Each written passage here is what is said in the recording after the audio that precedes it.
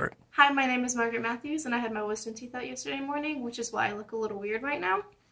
So, this is what I usually look like, just with a little less swelling in the face and slurring of the words since I'm still on my medication. Also, generally, I'm a little more bubbly and smiley, but it kind of hurts to smile right now, so sorry about that.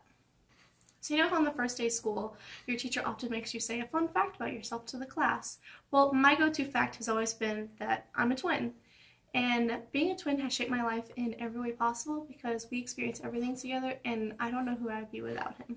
Growing up, we experienced everything together, including the first day on the job as soccer referees and playing soccer together for the past 12 years in our co-ed league, which we actually won in the championship for the past 3 years.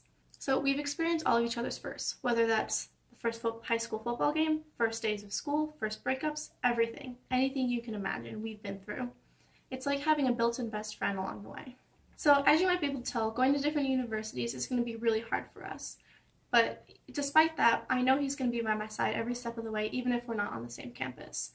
This will be the perfect opportunity for us to be able to grow up independently. I'm just a girl from Cary, North Carolina, and who loves her brother very much.